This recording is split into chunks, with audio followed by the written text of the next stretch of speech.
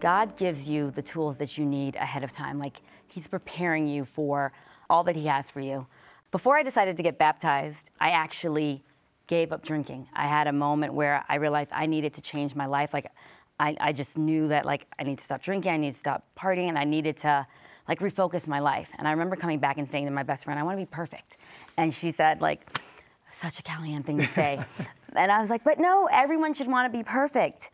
And it wasn't until I read further in the Book of Mormon that I realized that I was saying, I want to be like Jesus Christ. I didn't even know. I think that it's a gift that we get to say sorry, we get to ask for forgiveness from our Savior who died for us, and look at ourselves, have those hard conversations with ourselves, accept the mistakes that we've made, ask for forgiveness, and then forgive ourselves.